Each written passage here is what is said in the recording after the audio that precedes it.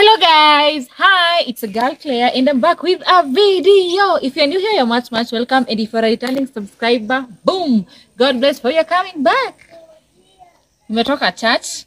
So guys, bado niko village. I'm still doing my village edition, and but before I go, I want to show you someone. I want you guys to meet someone who is very important to me. That person is the person who brought me onto this world. So come guys, and I want you guys to meet him because you are my family. Jenny guys, naonyesha. Twende. Meet who? Come, let me show you guys. Let me show you guys. Let me show you guys. That's my mom's kitchen. Yeah. So here is. Meet my dad, guys. Meet my dad, guys. This is my dad. This is my dad. I know mnashindwa, like you can't tell kama like there's something kama grave ama nini, but this is where my dad was laid to rest 20 years ago when I was 6 years turning. I was almost 7 years, but nilikuwa 6 years. So it has been 20 years ever since we lost this man over here, and he was buried here.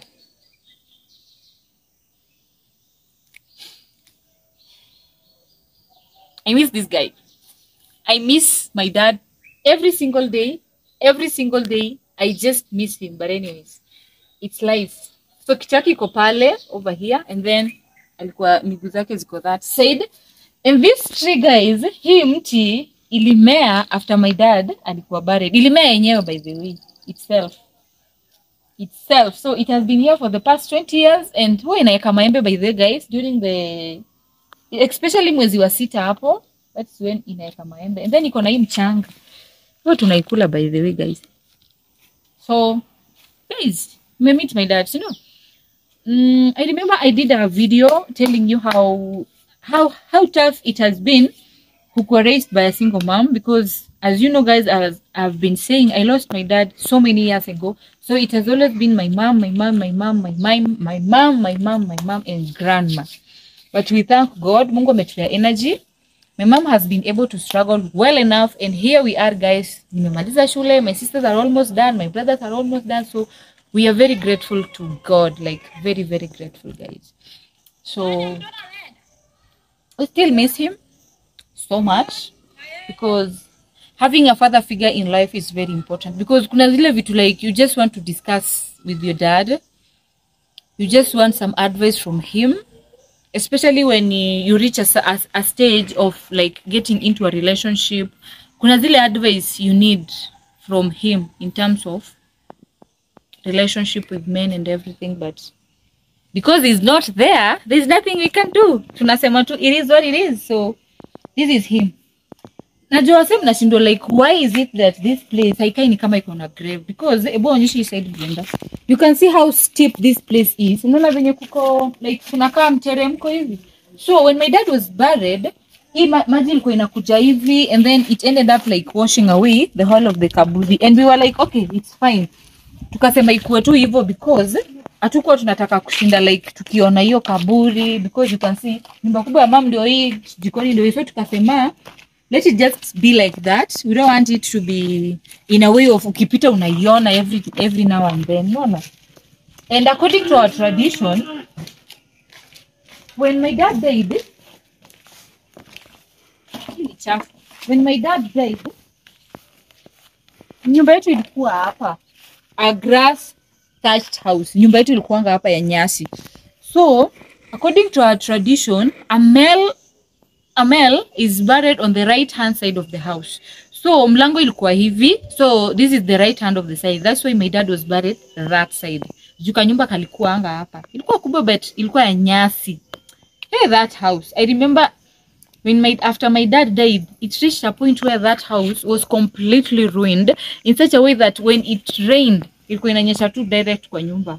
So we used to run, leave mom alone. Si tunaenda kujikinga kwa shosh. Tunaacha mom peke yake. So anyways, it's life. So this is where our house was. No, hapa ndo kulikuwa nyumba yetu. Tamu. Anyways, so guys, I hope you have met my dad. I just felt like let me do it, even though it's a sad video. Like, it took me a while.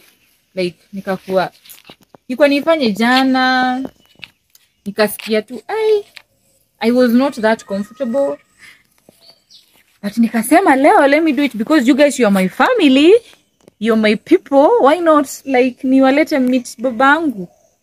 Why not? 20 years, imagine guys, 20 good years without this man. Mi naulizanga tu, I always ask myself, if my dad was around, like angekuwa saa hii, sijui angekuwa wapi, because he was a very hardworking guy and he had a he had started a small printing company called Ojima Printers and Marketing Agency. Nakumbuka wase, when my dad was starting that job, I was very small, like I was very young. Nilikuwa 5 years huko. So that name has never, like, hiyo jina haijatoka kwa akili yangu. It's always on my mind. Ojima Printers and Marketing Agency. Hiyo jina inakuanga kwa akili yangu forever. I don't know why, sijui. Sikuwa najua vitu mingi because guys, nilikuwa ushago. And you know, watu wa ushago venye tunakuanga very slow. And you remember it was iko ma 20s, uko early 20s. So the world was changamka the way it is right now. So I don't know how I still remember that name, but it's still on my mind every single day. Ojima Printers and Marketing Agency. Kujeni guys, I think I don't want to make this video too long, so I just want to close this video. Hii nakwanga barabara kutoka nyumba kubwa kwenda kitchen, and then here is him. Huyu hapa. Hiyo mti ndio inatuonyeshanga by the way, like hapo ndio kichwa yake iko, and then hii side nyingine ndio kwenye mguu yake iko. So I hope you have met my dad guys, and thank you so much guys for watching today's video. Hope you have enjoyed. But guys, I want my sister to say hi. Come say hi. I want you guys to meet my sister. Come. Hello guys. Come. My name is Teresa, and here is my sister Claire. Nuna sisi venye ni weusi guys. Nuna venye sisi ni weusi. Yeah? Sisi ni weusi. African skin. Anyway, this is my sister. Yende ananifuata. Huyu ako college. Anakaa vizuri na nywele yake akimagine. He's looking nice. She's looking nice. She's looking nice. Huyu ndiye aliacha akiwa when my dad died. This one was 3 years. 2 years, almost 3 years. Yeah, alikuwa 2 years. Hakuwa amefika 3 years. It was 2.5 years hapo hivyo. Imagine size. Say she doesn't know anything. She doesn't know anything about dad. Sasa ni wale wanakujanga na niuliza, dad alikuwa analeta nini? Dad alikuwa anafanya nini? Dad alikuwa anakaa aje? Because like hajui anything. Sio? Alikuwa analeta bread. I'm just hearing like stories. Yeah, unaona alikuwa anasikianga story, ni tales, folk tales.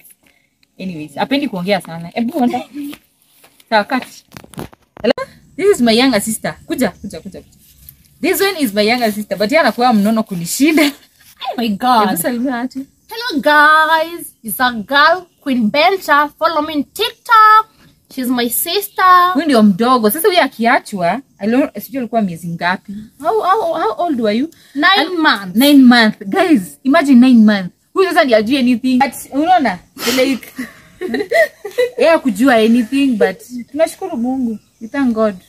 Sasa imagine grandma anasemanga, anatuonanga ndani anasema, sasa imagine sasa hii baba yenu aamke.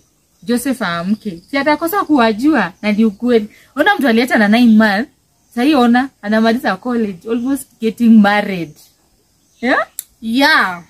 Anyway guys, so thank you so much guys for watching today's video. Hope you have enjoyed it. Remember to subscribe. Until next time. Bye. Kuna cat na huyu